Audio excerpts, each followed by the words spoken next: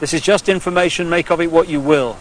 But what we make of it and what we decide to do in the light of this knowledge will decide the kind of world that we and our children are going to live in the next few years and beyond. The Chinese have a word that means at the same time both danger, crisis, and opportunity. And that's the situation we're in now. Yes, there's a crisis. Yes, there's a danger of this global fascist state becoming reality, but it's also an opportunity to wake up and make the change that will turn this planet from a prison into the paradise it once was and the paradise it will become again. And the world that those two choices will create will be so different as to be unexplainable, the chasm between the two, a prison or a paradise. I just want to say one other thing before we finish this video. I don't want to demonize the reptilian race because it's just a genetic stream in the great forever.